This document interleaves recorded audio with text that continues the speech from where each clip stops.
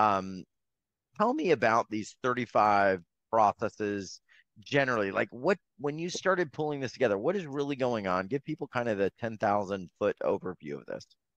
So a lot of the things that are done in cosmetic procedures actually create harm to the skin so that the body will repair it. And when it does that, it forces the body to make more collagen, to make more elastin, to fix the problems.